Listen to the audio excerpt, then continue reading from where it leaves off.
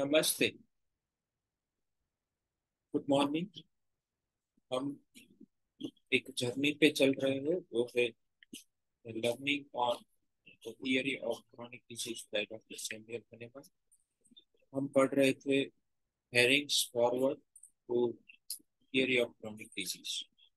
तो उसमें हम कल ने देखा कि कैसे कैसे मनुष्य की पहला मनुष्य जो ईश्वर ने बनाया हुआ था, वो कितना होली था, कितना पवित्र था, डिवाइन था, उसके जैसा ही था जिसने उसको बनाया। लेकिन फिर भी कुछ एविल एविल चीज आ गई, एविल थॉट आए, एविल कुछ भी एविल इमेजिनेशन आया, और उसकी वजह से ये मनुष्य जो डिवाइन था, हॉली था, वो एक डिजीज में रूपांतर हो गया, क्योंकि डिजीज इज एविल थिंग। तो ये हम जानते हैं कि कोई भी एविल चीज आती है तो एविल फ्रूट से आती है। तो वही चीज हनुमान सर समझाते हैं हमें ऑर्गेनोन में, थ्योरी ऑफ क्रॉनिक डिजीज में, कि ये जो सोरा है वो जनरेशन टू जनरेशन पास होता है। यही एविल चीज को हनुमान सर ने सोरा बोला है, ऐसा हमने कल समझा है। और ये जो एविल चीज है वो एक इमेजिनेटिव प्रोसेस है कि भाई मैं ऐसा हूँ, वैसा हूँ, मैं सरपंच हूँ, मैं डेविल हूँ, ऐसे ये हमने कल सब पढ़ा। फिर हमने देखा कि काफी ऐसे ऐसे जो डॉक्टर्स होते हैं जो पैथोलॉजी पर ज्यादा भरोसा करते हैं और उसको सही ठहराने में लगे पड़े होते हैं, और ट्रीटमेंट भी उसी के नाम पे होती है कि भाई वाट्स की ये दवाई, एसिडिटी की ये दवाई, इवन होम्योपैथी में भी ये सब होता रहता है। तो ये हनुमान सर ने ये हमें क्वेश्चन किया हुआ है कि भाई इसका क्या मतलब है, क्यों ऐसा कर रहे हो, ऐसी क्या चीज है जो आपको प्रेरित कर रही है कि भाई ऐसी इच्छा रखना कि पेशेंट को डायग्नोस करो, और क्योंकि उसको दवाई देने के लिए डायग्नोसिस की जरूरत नहीं है। डायग्नोसिस की जरूरत पड़ती है बीमारी को समझने के लिए, या फिर बीमारी की प्रोग्नोसिस जानने के लिए, फॉलोअप को समझने के लिए डायग्नोसिस जरूरी है। ऐसा नहीं कि जरूरी नहीं है, डायग्नोसिस जरूरी है, लेकिन उसकी अहमियत प्रिस्क्रिप्शन के लिए नहीं है, उसकी अहमियत फॉलोअप के लिए है, बीमारी को समझने के लिए है, प्रोग्नोसिस के लिए। तो चलिए आगे बढ़ते हैं।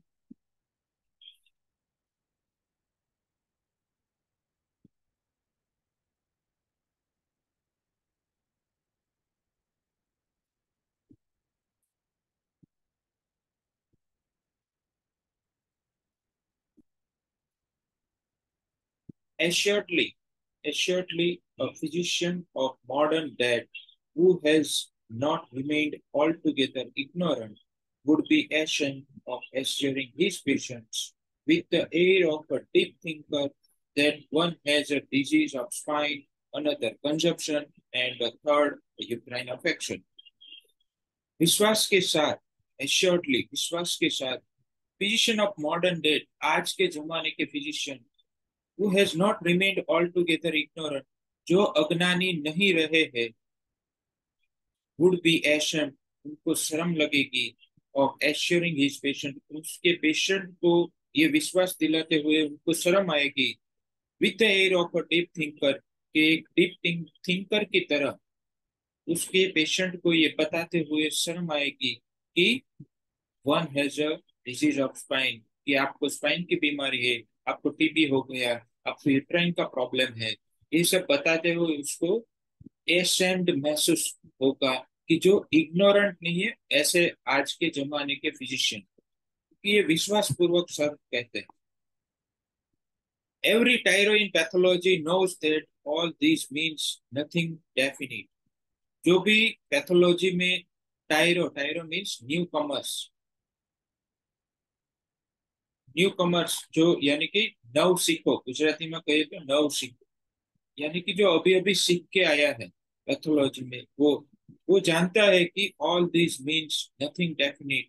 ये सब कुछ कुछ चौकस नहीं है। आप जब भी कोई रिपोर्ट पढ़ेंगे, चाहे वो लैब रिपोर्ट्स हो या फिर सीटी एमआरआई, कोई भी रिपोर्ट पढ़ेंगे, तो उसमें नीचे लिखा हुआ होता है कि भाई ये पूरी तरह से इसको कंफर्म नहीं करता, इसके लिए आपको क्लिनिकल वेरिफिकेशन चाहिए। बराबर, तो आप जो भी रिपोर्ट पढ़े तो उसके नीचे की उनकी जो डिस्क्लेमर होती है या नोट्स होती है वो आप पढ़ेंगे तो आपको पता चलेगा कि इतने इतने सारी एडवांसमेंट हो गई है इंस्ट्रूमेंट्स में, फिर भी ये कुछ डेफिनिट नहीं होता है। And that is only to very ignorant persons that such assertions can be given as science. ये ये सिर्फ उन उन अज्ञानी लोगों के लिए है ऐसे assertion जो इस अज्ञानता को साइंस का नाम दे सकते हैं। Every tyro knows that the question is to find out what are the symptoms. हर हर ये जो नव सिखा आया है, knows that वो जानता है कि क्वेश्चन क्या होना चाहिए। क्या जानता है question? To find out what are the symptoms, कि दवाई ढूंढने के लिए क्या चाहिए हमें? सिम्टम्स चाहिए। And the nature of the of that disease of the spine और द यूट्रस, वो यूट्रस वो स्पाइन का डिजीज का नेचर क्या है, क्योंकि हर एक स्पाइन और यूट्रस के डिजीज की नेचर सेम नहीं होती। किसी को हर एक स्पाइन की बीमारी अलग अलग है, हर एक यूट्रस की बीमारी अलग अलग, और उसके सिम्टम्स भी अलग अलग पेशेंट में सेम सिम्टम्स नहीं आते। Same fibroid fibroid of uterus के केस हो तो उसके हर एक पेशेंट में डिफरेंट डिफरेंट सिम्टम्स आते हैं। किसी के अंदर कॉन्कोमिटेंट चेंज हो जाता है, किसी के ऊपर पेन चेंज हो जाती है, किसी के ऊपर जो मेंस्ट्रुअल ब्लीडिंग होती है, ब्लीडिंग पीवी, वो चेंज हो जाता है। किसी के अंदर ब्लैंड यूट्रस होता है, यानी कि ब्लीडिंग ही नहीं होती। तो हर एक पेशेंट अलग अलग सिम्टम्स हमें देता है। किसी कोई पेशेंट के साथ उसकी मेंटल सिम्टम्स चेंज हो जाती है। तो ये सब चीज अलग अलग है, अलग अलग फीलिंग के साथ अलग अलग पेशेंट आते हैं। तो यही बात हमें समझनी है कि यही इंडिविजुअलाइजेशन है। It is It is moreover known that this more precise knowledge is necessary as respects prognosis.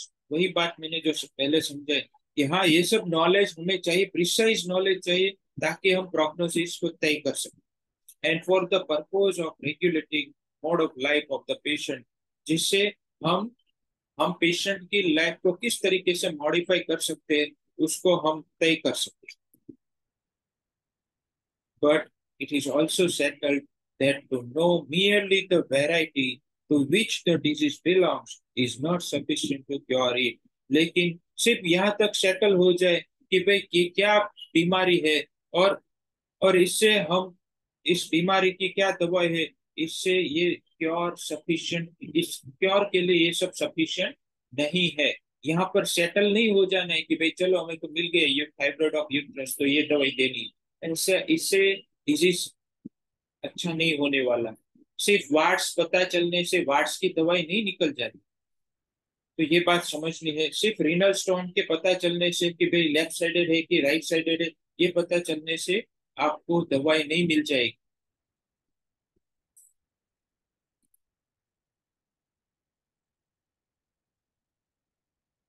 All the successful and celebrated practitioners of the old school have been such as have constantly modified and individualized the treatment of disease. This is all that Hahnemann has tried to accomplish, with this difference that he has individualized every case of disease with much more precision than any of the older physicians had done. जो भी successful and celebrated practitioner है old school के, have been such as have constantly modified and individualized the treatment of disease. वो अपनी disease को हर बार modify करते हैं। पहले मलेरिया की ट्रीटमेंट अलग थी, अब धीरे धीरे वो चेंज होते होते क्या हो गई। जब पहले हमारे जमाने की बात है, जब जब मैं शुरुआत में आया प्रैक्टिस में, यानी कि 15 साल पहले, तब तब मलेरिया की ट्रीटमेंट एलोपैथिक ट्रीटमेंट चल रही थी, क्लोरोक्विन। पी वाइवेक्स की ट्रीटमेंट चल रही थी क्लोरोक्विन, लेकिन अब धीरे धीरे मॉडिफाई होके वो ट्रीटमेंट हो गई। पी वाइवेक्स आए तो भी जो पी फाल्सीपेरम में तब इंजेक्शन देते थे, वो इंजेक्शन आज पी वाइवेक्स में दे रहे। तो ये ट्रीटमेंट क्राइटेरिया हर बार वो चेंज करते रहते हैं, क्योंकि तभी इस ये सक्सेसफुल प्रैक्टिशनर जो है उनको अपनी ट्रीटमेंट को मॉडिफाई करना होता है हर एक ट्रीटमेंट हर एक डिजीज। और हर एक पेशेंट के आधार पे वो इंडिविजुअलाइज करते हैं, मॉडिफाई करते हैं, कॉन्स्टेंटली ये प्रोसेस चालू है। This is all that Hanuman has tried to accomplish. और ये सब हनुमान ने कर चुके हैं, करने के बाद उसमें क्या डिफरेंस लाए? With this difference that he has individualised every case of disease. अब उन्होंने ये करते करते डिजीज की जो इंडिविजुअलाइजेशन की, उसके बाद हनुमान सर ने उसको करते करते क्या डिफरेंस लेके आए? ये डिफरेंस लेके आए कि एक ही डिजीज का हर एक केस इंडिविजुअलाइज्ड है, with much more precision then any of the older physicians had done. उस प्रिसीजन के साथ, उस चौकसाई के साथ, प्रिसीजन मींस चौकसाई, उस उस बेहतरीन चौकसाई के साथ जो ओल्डर फिजिशियन नहीं कर पाए। Hanuman had courage enough at once to face the contradictions. उनके पास courage की हिम्मत थी कि इन सब contradictions को सामना करने की, एक ही साथ में सामना करने की उनके पास पूरी हिम्मत थी, which constantly existed between practice and theory। Practice and theory के बीच के अंतर को उन्होंने निकाल दिया है। फिर भी होम्योपैथी के कुछ डॉक्टर्स बात कर रहे हैं कि प्रैक्टिकल अलग, थियरी अलग, लेकिन हनुमान सर ने उस डिफरेंसेस को ऑलरेडी खत्म कर दिया है। He declared that the speculative knowledge of physicians was dust, merely learned dust, which they were in the habit of throwing into the people's eyes for the purpose of blinding them।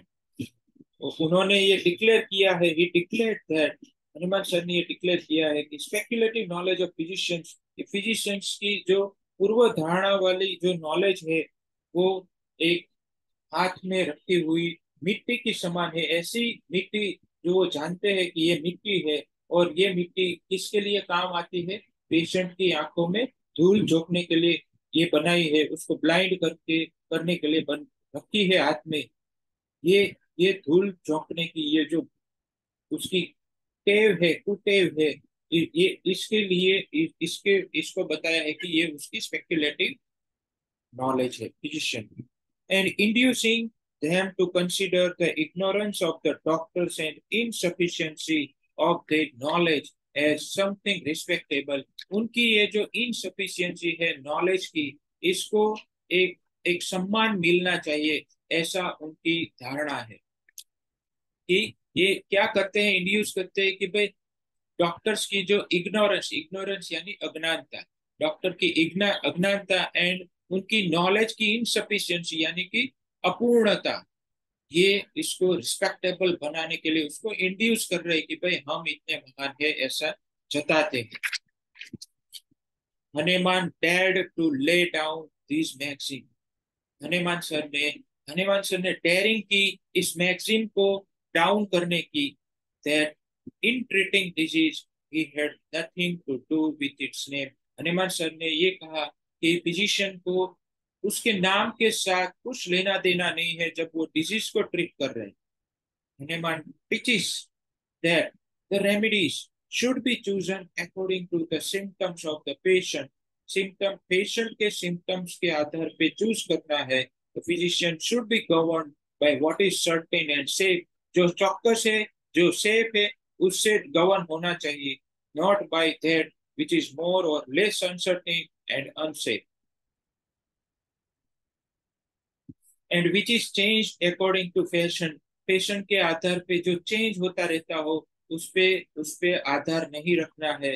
Hanuman both in the organo and in his treatise on the chronic diseases, Hanuman insists upon the remedies being chosen in accordance with the symptoms। इन दोनों में, चाहे Organon हो या treatise on chronic disease हो, इन दोनों में Hanuman sir ने ये इंसिस्ट किया है कि आपको दवाएं सिम्टम्स के बेस पे चॉइस करनी है। It is not an easy matter to choose a remedy according to symptoms। This may be inferred from the manner in which writers in homeopathy and physicians in the old school who came over to us go to work। They constantly they constantly rely upon names giving a certain remedy in scarlet fever because someone else had found it useful. It is not an easy matter to choose a remedy according to symptoms. Symptoms के आधार पे remedy को choose करना कोई easy बात नहीं है। फिर भी काफी ऐसे होम्योपैथिक प्रैक्टिशनर है जो कहते हैं कि होम्योपैथी इज इजी, लेकिन ये बोलना जितना इजी नहीं है। This may be inferred from the manner in which टायरोस in homeopathy, ये इस निष्कर्ष से आता है कि जो एक एक नव सिखाव होम्योपैथी में एक जो नव सिखाव आता है उसकी रीत से जो ये इंफॉर्मेशन होती है, यानी कि ये जो निष्कर्ष निकलता है कि होम्योपैथी इजी, ये उससे आता है। एंड जो जो काफी टाइम से होम्योपैथिक प्रैक्टिस हनुमान सर की गाइडेंस के आधार पे कर रहे हैं उनके लिए काफी इजी ही है, लेकिन जो नव सिखावे उनके लिए ये काफी इजी नहीं है। And physicians in the old school who came over to us go to work, और जो जो ओल्ड ओल्ड स्कूल के फिजिशियन जो हमारे पास आए हैं वो इस वर्क पर जाएंगे, उसके लिए भी इजी नहीं है। ओल्ड स्कूल की विचारधारा के साथ जुड़े हुए डॉक्टर के लिए और जो होम्योपैथी का नव सीखा हुए यानी कि स्टूडेंट्स लेवल पर ये इतना इजी नहीं है। दे कॉन्स्टेंटली रिलाई अपॉन नेम्स, वो लोग नेम पे रिलाई करते आए हैं, उस पे आधार रखते आए हैं कि कौन सी बीमारी, giving a certain remedy in scarlet fever क्योंकि किसी और ने इसको सक्सेसफुली यूज किया है। जैसे मैंने आगे के डेज में मैंने बात की कि स्टूडेंट्स या डॉक्टर्स ऐसा चाहते हैं कि भाई रिजल्ट ओरिएंटेड सेमिनार होने चाहिए, लेक्चर्स होने चाहिए जिसमें रिजल्ट दिखाए जाए, लेकिन वहां मैंने समझा कि वो पेशेंट तो ठीक हो गया उस डॉक्टर से, उस स्पीकर से, तो वो पेशेंट हमारे पास नहीं आने वाला है। तो ये पूरी दुनिया इंडिविजुअलाइजेशन पे टिकी हुई है।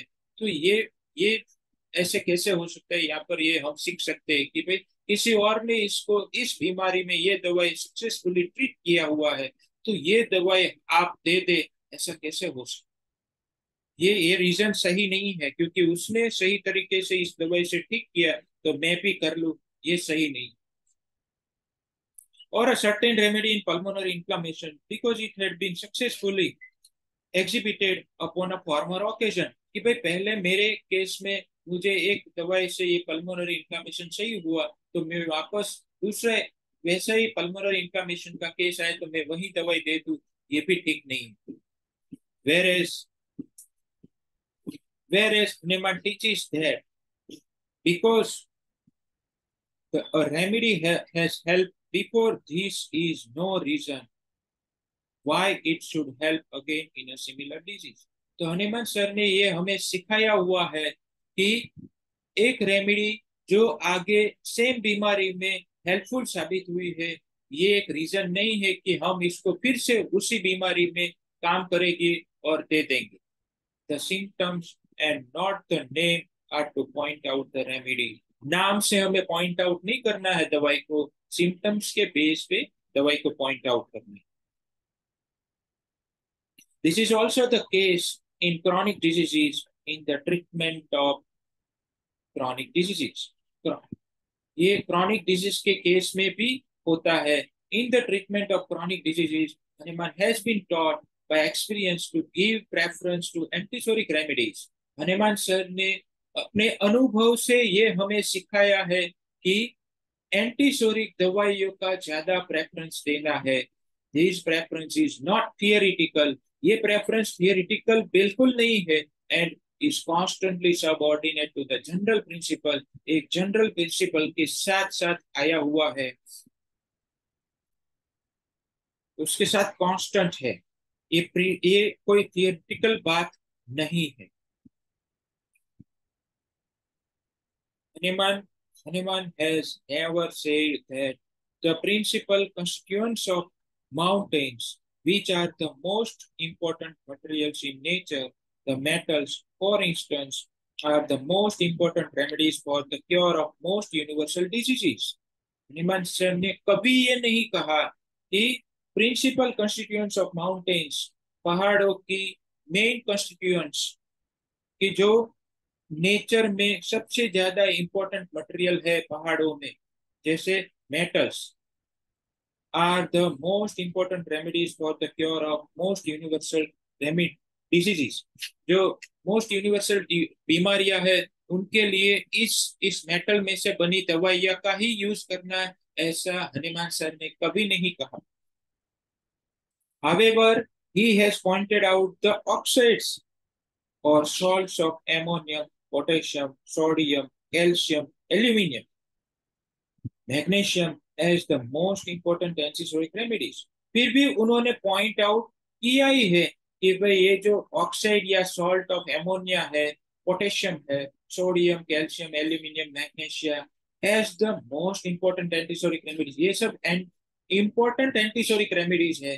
हनेमान हनेमान has said nowhere that the most important metalloids constitute the most important remedial agents.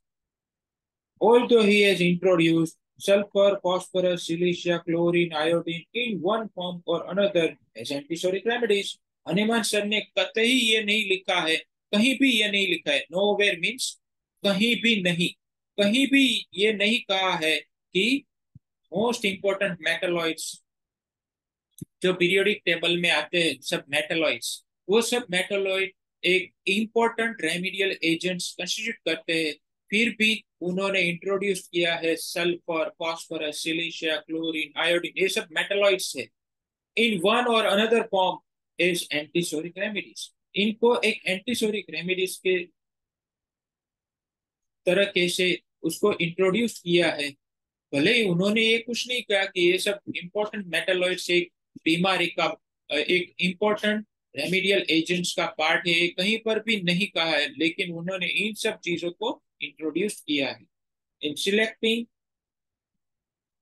In selecting a remedy, Hanuman has never been guided by theories।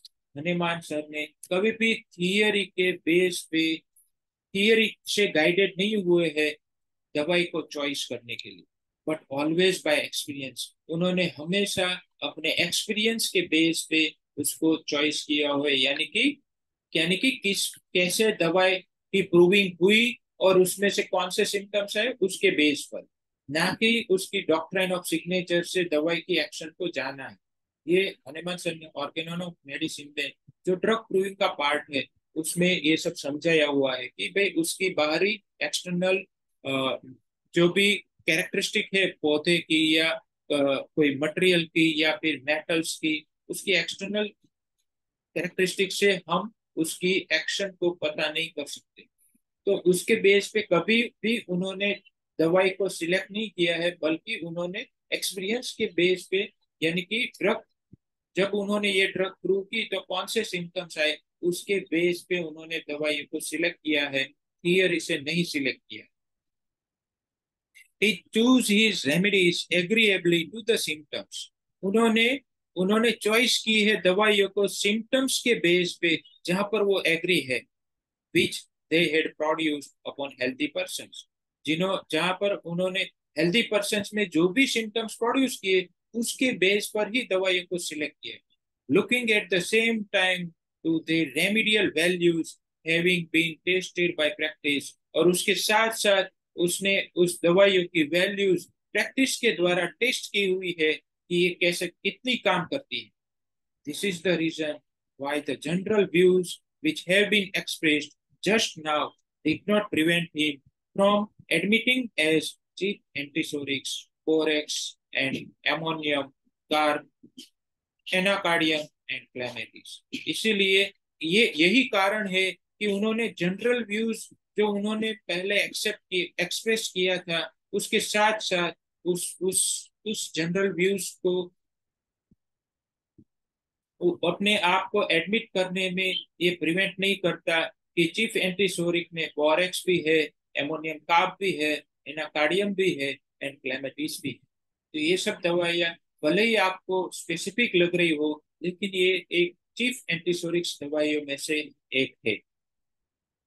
Why it may be asked,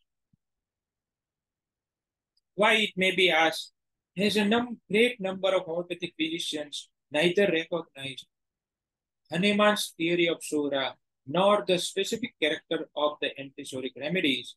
Why have some even gone so far as to set the theory sneeringly aside?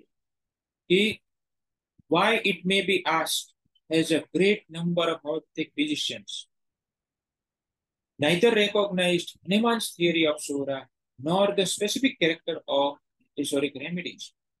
Why? क्यों? It may be asked. ये हम पूछ सकते हैं कि क्यों? Why has a great number of homeopathic physicians? क्यों इतने ज्यादा होम्योपैथिक फिजिशियन है जो हनेमान सर की थियरी ऑफ सोरा को रिकॉग्नाइज नहीं करते और साथ के साथ एंटीसोरिक दवाइयों की स्पेसिफिक कैरेक्टर को नहीं पहचान पाते? ऐसा क्यों है? Why have some even gone so far as to set the theory sneeringly aside? जानबूझ के छेतरपिंडी के साथ इसको इस थियरी को साइड कर देते हैं, एक तरफ जाने देते हैं। And to decry, decry means वखोड़ना, यानी कि उसकी निंदा करना, उसको बेइज्जत करना। To decry the एंटीसोरिक्स as less trustworthy than the other remedies, other remedy के सामने इसको लेस ट्रस्टवर्थी क्यों बनाया गया है? ऐसा क्यों कर रहे हैं? ये हमें अपने आप को पूछना है कि एज अ होम्योपैथिक फिजिशियन अगर हम करते हैं तो हमें अपने आप को पूछना है कि भाई मैं ऐसा क्यों कर रहा हूँ? For the same reason, for the same reason that the astronomical discoveries of our Herschel are doubted by people who have no faith in the discoverer and are not able to verify his discoveries. उसी कारण से, for the same reason, उसी कारण से astronomical discoveries of our Herschel, Herschel की जो astronomical discovery है, Herschel एक नाम है जिसने एस्ट्रोनॉमिकल डिस्कवरीज इंट्रोड्यूस की थी, आर डाउटेड बाय पीपल, उसके ऊपर शक किया लोगों ने। who have no faith in the discoverer, जिनको इस डिस्कवरर हर्शेल पर भरोसा नहीं था, उन्होंने डाउट किया and are not able to verify his discoveries, उसकी डिस्कवरी को वेरीफाई करने में असक्षम रहे। वैसा ही हमारे साथ है। अगर हम होम्योपैथिक फिजिशियन अपने डिस्कवरर पर, यानी कि हमारे फादर कह सकते हैं, हमारे मास्टर डॉक्टर सैमुअल हनीमान पर भरोसा नहीं करते हैं, तो हम उनकी डिस्कवरी को वेरीफाई नहीं कर सकते अपनी लाइफ में। इसको इसको और बेहतर तरीके से मैं आपको इसका प्रूफ दूं तो श्रीमद् भगवत गीता में भगवान श्री कृष्ण ने कहा है कि मैं मैं अपने हर एक बंदे की दूसरी श्रद्धा को बढ़ाता हूँ जो उस श्रद्धा में है। अगर मैं ये इस श्रद्धा में हूँ कि मैं हनुमान सर को बिलीव नहीं करता, तो दिन ब दिन मेरी वही श्रद्धा बढ़ेगी कि भाई हनुमान सर कहते वैसा सही नहीं। तो आपको चॉइस करनी है कि आपको उसकी डिस्कवरी को वेरीफाई करना चाहते हैं, तो उसके ऊपर पहले 100% श्रद्धा आनी चाहिए। यही यही लो है नेचर का, यही यही ईश्वर का लो है, गॉड का नेचर है, ऑलमाइटी का नेचर। तो ये आप भगवत गीता के साथ में इसको हम इसको उसके जो बताए हुए शब्द है यहाँ पर वेरीफाई होते जा रहे हैं। टू डू दिस, वो क्यों सक्षम नहीं हो पाते? क्योंकि उसको भरोसा ही नहीं है। तो एक बार मैं अपने गुरु के सेमिनार में था, उसकी क्लास में था, सेमिनार तो नहीं कह सकते, प्री कैंप क्लास था। उसमें उन्होंने समझाया था कि हीलिंग कैसे होती है। तो हीलिंग हमारे हाथों से दी गई दवाई से होती है। क्या मैं अपनी दवाई एक डाउट से देता हूँ तो उसी तरीके का रिजल्ट मिलेगा? क्या मैं अपनी दवाई एक भरोसे के साथ, पूरी श्रद्धा के साथ देता हूँ कि भाई मैं इसको ठीक कर सकता हूँ, ये दवाई पक्की है, इसको ठीक करेगी, तो वो इस तरीके से काम करेगी। अगर मैं ये दवाई उस जिस एंगल से मैं देता हूँ अपने हाथों से, तो ये जो ब्लेसिंग जाती है वो अपने हाथों से जा रही है, हीलिंग हैंड से जा रही है। तो ये ये यहाँ पर काफी कोरिलेट होता है। To do this knowledge, to do this knowledge, और ये करने के लिए ये वेरीफाई करने के लिए, उसके ऊपर भरोसा करने के लिए क्या क्या चाहिए? Knowledge, instruments. उसको डिस्कवरी को वेरीफाई करने के लिए knowledge, instruments, talent, care, perseverance, opportunities and many other things are required. काफी चीजें चाहिए। नॉलेज, इंस्ट्रूमेंट्स यानी कि दवाइयाँ, हमारे पास दवाइयाँ है, हमारी इंस्ट्रूमेंट्स। टैलेंट, करो हमारी फाइव सेंसेस ओपन होनी चाहिए, कार्यरत होनी चाहिए, एक्टिव होनी चाहिए। साउंड सेंसेस, जो हनुमान सर ऑर्गेनोन में कहते हैं वही। केयर, हमारे हमारे दिल में केयर होनी चाहिए कि मैं पूरी केयरफुली से केस को देखता हूँ। परसिवरेंस, हमारे पास परसिवरेंस होना चाहिए, लगातार अपने काम में कार्यरत होने चाहिए। अपॉर्चुनिटीज, हमारे पास जो जो भी अपॉर्चुनिटीज आनी चाहिए, ये सब होना चाहिए। Many other things are required, और काफी अलग अलग चीजें होनी चाहिए। ये रिक्वायरमेंट है। हमारा रेगुलर रोज का लेसन होना चाहिए कि मुझे इतना पढ़ना है आज, मुझे इतना। जैसे आप अ, जैसे मैं अभी करता हूँ पिछले आई थिंक 4-5 महीने से, कि भाई रोज 3 से 4 दवाइयों को समझना है उसकी कोर फीलिंग के साथ। तो ये आपको, आप भी कर सकते हैं कि भाई दवाइयों को पढ़े रोज। रोज 2 घंटा होम्योपैथी की पढ़ाई में, ऐसा मैंने पिछले 4-5 महीने से ये कर रहा हूँ। चाहे वो उसकी ऑर्गेनॉन हो यानी कि एप्लीकेशन का पार्ट, या फिर दवाइयाँ हो, जो उसकी बैकग्राउंड एंड उसकी उसकी इंस्ट्रूमेंट्स दोनों को साथ में लेके चल सकते हैं। तो आपको थोड़ा थोड़ा पार्ट, जैसे अभी हम चल रहे हैं कि उसकी बैकग्राउंड, जो हमारा बेस है वो मजबूत कर रहे हैं अभी। तो उसके साथ साथ आप रोज एक दवाई ले सकते हैं, कि रोज एक दवाई हमें पढ़नी है हर एक एंगल से। उसकी डिल्यूजन, उसके फियर, उसकी डिफेंस का पार्ट, उसकी सेंसिटिविटी, उसके एलिमेंट्स फ्रॉम, उसकी फिजिकल बिक्यूआरएस, इन सब को देखना है, समझना है। तो धीरे धीरे आपकी आपकी अंडरस्टैंडिंग वाइज होती जाएगी।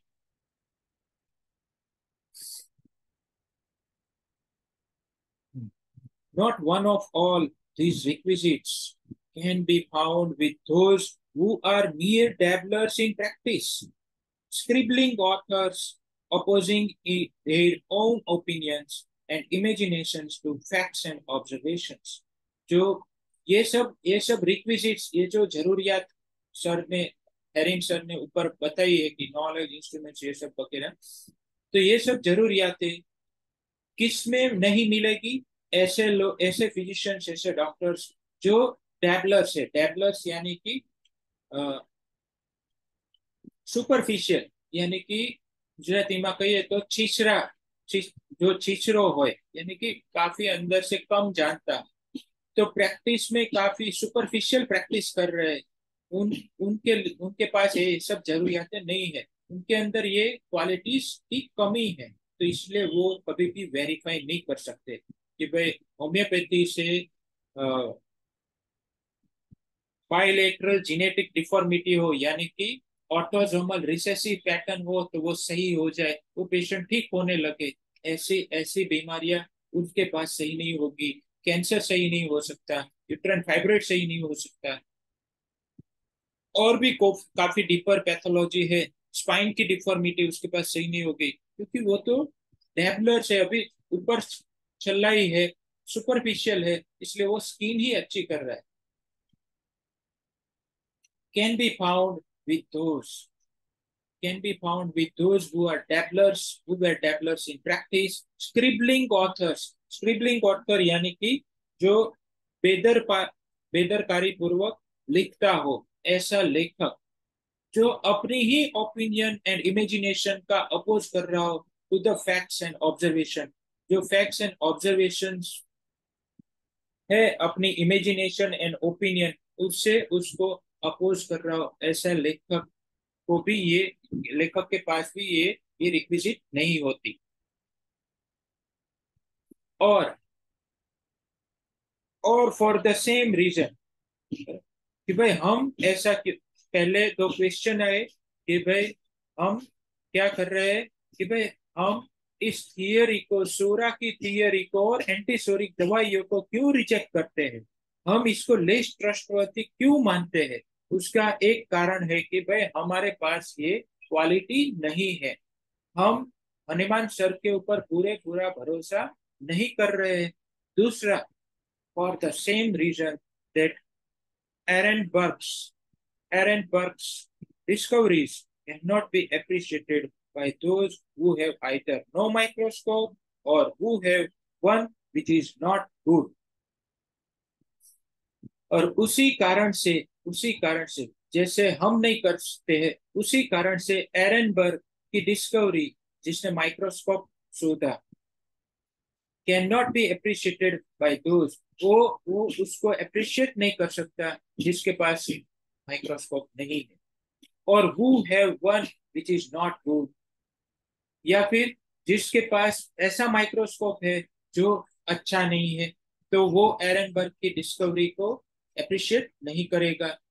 हैव और who have a microscope without understanding the difficult art of using it, उसको कैसे यूज करना है, उसकी डिफिकल्ट आर्ट को समझे बगैर उसके जिसके पास माइक्रोस्कोप है वो भी उसको अप्रिशिएट नहीं करता। तो उसी और or else who know how to use it but do not use it with same exactness and carefulness as Ehrenberg. અને एरनबर्ग ने जिस केयरफुलनेस के साथ, जिस एग्जैक्टनेस के साथ इसको यूज किया, उस उसको उस तरीके से उसको यूज नहीं कर रहा है। उसको पता है कि कैसे यूज करना है, लेकिन उसी एग्जैक्टनेस के साथ वो यूज नहीं कर सकता, तो वो भी उसको अप्रिशिएट नहीं करेगा। Ehrenberg, who discovered in the chalk dust of visiting cards the cells of new species of animals by simply making the cards transparent by means of the oil of turpentine, उन्होंने ये शोध की कि भाई animals के different species की shell की visiting card बनाए, एक ट्रांसपेरेंट कार्ड पे टर्पेंटाइन ऑयल का यूज से उसने ये कार्ड बनाए और उसने ये डिस्कवर किया उसने। तो ये ये एरनबर्ग की जो डिस्कवरी है उसको अप्रिशिएट ये लोग नहीं कर सकते। क्यों? क्योंकि उनको ये ये एग्जैक्टनेस और केयरफुलनेस जो एरनबर्ग की थी उसके बारे में पता नहीं है, उस तरीके से उसको यूज नहीं कर पाते जैसे हम आज जान रहे हैं, पहचान रहे हैं हनुमान सर की एग्जैक्टनेस को, केयरफुलनेस को। और जब तक ये क्रॉनिक डिजीज खत्म होगी तब तक शायद काफी कुछ नया समझ में आ जाएगा। तो ये एग्जैक्टनेस एंड केयरफुलनेस के साथ हम इसको यूज नहीं करते, तो भी हम हनुमान सर को अप्रिशिएट नहीं कर सकते। जब या फिर इस डिफिकल्ट आर्ट को हम समझ नहीं पाते, तो हमारे पास होम्योपैथी है, क्रॉनिक डिजीज है, ऑर्गेनोन है, सब कुछ है, लेकिन हम उसकी आर्ट को समझ नहीं पा रहे, इसलिए हम हनुमान सर को अप्रिशिएट नहीं कर पाते हैं। या फिर अगर हमारे पास ऑर्गेनॉन है, होम्योपैथी है, लेकिन फिर भी हम उसको यूज नहीं कर पाते। क्यों? क्योंकि क्योंकि हमारे पास उसकी उस तरीके की अंडरस्टैंडिंग नहीं, अच्छी अंडरस्टैंडिंग नहीं है, इसलिए हम उसको यूज नहीं कर पाते। क्योंकि हमने ऐसे ऐसे फॉलोअर्स के पास सीख लिया जो काफी सुपरफिशियल है, डैबलर है, जो बायोकेमिक में विश्वास रखता है, जो मदर टिंचर में विश्वास रखता है, जो स्पेसिफिक में विश्वास रखता है, जो ऐसा ऐसे काफी सारी सिस्टम अवेलेबल है। आप जान लीजिए होम्योपैथी में क्या क्या है, और आपको, आप सब वाइज है, आपको पता है। तो ये ऐसे ऐसे ऐसे डॉक्टर्स जो अगर हमारे पास होम्योपैथी ही नहीं है, यानी कि हम बीएचएमएस बन के हमने एलोपैथी कर ली और हमारे पास कोई अंडरस्टैंडिंग नहीं है, तो वो लोग भी हनुमान सर को अप्रिशिएट नहीं कर सकते। क्यों? क्योंकि उसका कारण भी यही है, ऐसा ऐसा कर रहे हैं, उसका रीजन ये है। और और एक रीजन है, और lastly, for the simple reason that physicians find it more easy to write something for print than to observe nature। या फिर एक सिंपल सा कारण है, फिजिशियन इसको बहुत बहुत सरलता से इसको इसको ढूंढ सकते हैं कि प्रिंट करने में, लिखने के लिए, then to observe nature. Nature को ऑब्जर्व करने से ज्यादा उसको सरलता किसमें है? प्रिंट के लिए कुछ लिख ले, फाइंड आउट कर ले, इसको इसको इसके लिए उसको बहुत सरलता है, उसी की वजह से ऐसा हो रहा है। And that is more easy to impress upon people than to cure the sick. People को impress करने के लिए काफी अच्छा है sick को cure करने से। And because the greater number of physicians is affected with the delusion that things which they do not see, they do not exist. कि काफी सारे physician, greater number of physician इस बात से, इस डिल्यूजन से अफेक्टेड है, इस फॉल्स परसेप्शन से अफेक्टेड है कि जो वो लोग देख नहीं सकते वो कभी भी इस दुनिया में नहीं होता, उसकी एग्जिस्टेंस नहीं है, ऐसा काफी लोग मानते हैं। मैं मैं भी उसमें से पहले एक था कि मैं भी यही देखता था कि भाई माइजम तो दिखते नहीं है, वाइटल कोर्स दिखता नहीं है, ये सब होम्योपैथी काम करने, ये सब हवा की बातें है, ऐसा कुछ होता नहीं है। मैं भी ये मैं अपनी कॉलेज के टाइम में एक कट्टर विरोधी था होम्योपैथी का, क्योंकि मैं ऐसा ही सोचता था। जो अभी हनुमान हेरिंग सर ने लिख के गए हैं, और ये 1838 की बात है, जब जब मैं हम सब पैदा भी नहीं हुए, हमारे दादा भी नहीं होंगे तब। तो उस जमाने की बात है, और उस जमाने में हेरिंग सर ने ये वर्ड लिख के गए हैं कि काफी सारे फिजिशियंस इस डिवीजन से अफेक्टेड होते हैं कि जो नहीं दिखता वो होता ही नहीं। काफी ब्यूटीफुल बातें हैं। if such physicians if such physicians succeed in effecting the cure, they are at once ready to boast of their exploits। और अगर ऐसे फिजिशियंस उनको एक भी क्योर मिल गया तो इस क्योर को लेके बोस्ट करने लगते हैं कि भाई ये देखा, हमने ये सॉल्व कर दिया। Whereas the cure was due to Hanuman's doctrine, to the remedies which he has discovered, to the researches of other physicians, to their instructions or example, or to so-called chance। ये हनुमान की, उनको दिखाते हैं कि भाई हनुमान की डॉक्ट्राइन के की वजह से ये क्योर आया है, उस रेमेडी से जिन्होंने उसको डिस्कवर किया है, या फिर अदर फिजिशियन ने रिसर्च किया है, या फिर एक इंस्ट्रक्शन से आया है, फॉर एग्जांपल। और ये एक एग्जांपल है कि भाई ये बीमारी अच्छी हो जाती है इस दवाई से, या फिर टू सो कॉल्ड चांस, या फिर वो एक चांस से आ गए, एक बाय चांस इसको रिजल्ट मिल गए। अब आपको तय करना है कि ये किससे हुआ। But if they do not succeed, they impute their failure to anything but themselves। लेकिन अगर वो फेलर हो गए, अपने अपनी ये बीमारी को अच्छा करने में ये सक्सीड नहीं हुए, तो फिर वो फेलर की जो इल्जाम है वो किसी और पर नहीं बल्कि अपने आप पे जाता है। It is homeopathy that is deficient. ये किसके ऊपर लगाते हैं इल्जाम कि होम्योपैथी जो अधूरी है। जैसे आजकल हम सुनते आए हैं कि भाई होम्योपैथी की सभी दवाइयों को इंडिया में प्रूव करना चाहिए, क्योंकि ये सब दवाइयाँ जर्मनी में प्रूव हुई है, फॉरेन में प्रूव हुई है, तो फिर हमें इंडिया के वातावरण में, इंडिया के अलग अलग कॉन्स्टिट्यूशन के साथ इसको प्रूव करना चाहिए। ऐसा मैं काफी बार सुन चुका हूँ, लेकिन ये कितनी कैसी बातें हैं आप समझ सकते हैं। दिस और that rule is not correct. ये सब रूल, ये रूल वो रूल ये गलत है, ये काम नहीं करता, ऐसा फिर बोलते रहते हैं। ये अपनी फेलियर का इल्जाम किसके ऊपर लगा रहे हैं? पहले होम्योपैथी तो आधी अधूरी है, उसके ये नियम वो नियम करेक्ट नहीं है, the material Medica is at fault. और if something in Hanuman system does not suit them, they are prone to say that they have never seen these or that, they cannot agree with it।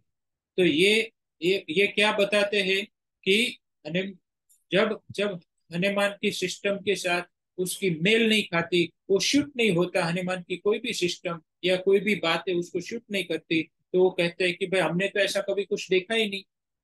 और ये कहते हैं कि that they know can not agree with it, और ये कहते कि भाई हम उस बात से एग्री नहीं करते। And if in talking in this way, they really imagine they have said something against the matter itself. और ये can and in talking in this way, इस तरीके से बातें करने में, दे रियली इमेजिन, ये खरेखर वो इमेजिन कर रहे हैं कि they have said something against the matter itself, जो है उससे अगेंस्ट वो बातें कर रहे हैं।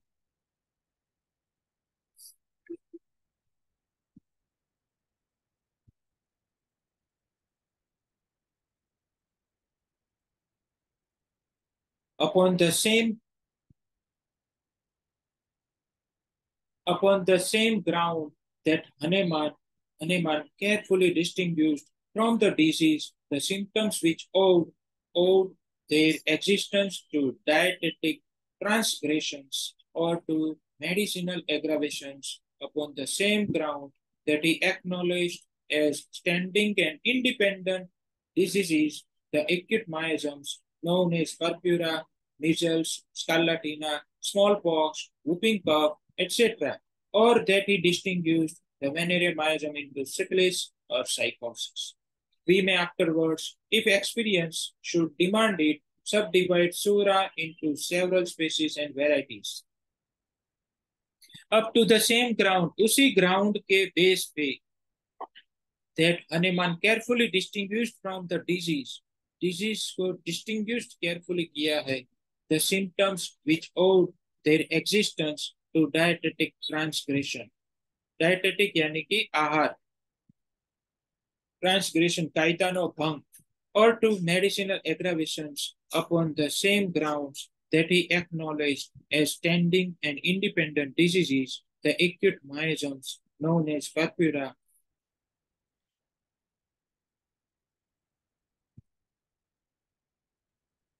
तो हनुमान सर ने डिजीज को डिस्टिंग्विश किया है, द सिम्टम्स विच ओ, कि जो डायटेटिक एरर की वजह से जो सिम्टम्स आते, उसको उसको उन्होंने क्या किया है, डिस्टिंग्विश कर दिया है। और टू मेडिसिनल एग्रावेशन, या फिर जो मेडिसिनल डिजीज है उससे भी हनुमान सर ने केयरफुली इसको अलग किया हुआ है कि मेडिसिनल डिजीज हो जाए तो उसमें क्या करना है, डायटेटिक एरर्स की वजह से आया हो तो उसमें क्या करना है, उसने ब्यूटीफुली ऑलरेडी ये सब डिस्टिंग्विश किया हुआ है। Upon the same grounds that he acknowledged as standing and independent, उसी ग्राउंड के बेस पे उन्होंने इंडिपेंडेंट डिजीजेस को जो एक्यूट माइजम के हैं, such as पर्प्यूरा, measles, स्कारलाटिना, small pox, whopping कफ एटसेट्रा, इन सब को डिस्टिंग्विश किया है। Or that he distinguished venereal miasm into syphilis and psychosis, we may afterwards, if experience should demand it, subdivide Sura into several species and varieties. इन सबको उन्होंने अलग अलग किया है। This is no objection to हनुमान्स theory, ये हनुमान की theory को कोई ऑब्जेक्शन नहीं है। Hanuman has taken the first great step without denying the faculty of progressive development inherent in its system. Hanuman sir ने एक बड़ा बड़ा कदम लिया है, without denying the faculty of progressive development inherent in his system. उनके सिस्टम में जो इनहेरेंट डेवलपमेंट प्रोग्रेसिवली आगे बढ़ रहा है उसको डिनाई किए बगैर उन्होंने एक पहला कदम उठाया है, ऑलरेडी उठा लिया है। But let improvements be made in such a way as to become useful, लेकिन improvements आगे be made in such a way, उस तरीके से बनेगा, improvement उस तरीके से बनेगा as to become useful, जो एक कामयाब बने, जो एक उपयोगी साबित हो। not prejudicial to the patients, सिर्फ अनुमानित नहीं होना चाहिए, पूर्वधारित नहीं होना चाहिए पेशेंट की बात में। We ought to raise our superstructure upon Hanuman's own ground, Hanuman के अपने खुद की ग्राउंड पे सुपरस्ट्रक्चर ये है। We ought to raise our superstructure upon Hanuman's own ground, Hanuman ने जो बेस बना के दिया है उसके ऊपर हमें काफी बिल्डिंग बनानी है, बड़ी बिल्डिंग बनानी है। In the direction which he has first imparted to his doctrine, जो उन्होंने पहले अपने ही डॉक्ट्रिन में उन्होंने जो डायरेक्शन दिया है, वो डायरेक्शन के साथ साथ हमें चलना है, ना कि हमें अपना डायरेक्शन ले लेना। उन्होंने जो डायरेक्शन दिया, उसी बेस के ऊपर हमें अपनी अंडरस्टैंडिंग को बढ़ाना है, ना कि उसको साइड करके हमें अपनी अलग अंडरस्टैंडिंग ले लेनी। तो आज यहाँ तक रखते हैं। Thank you. आभार। जय श्री कृष्ण।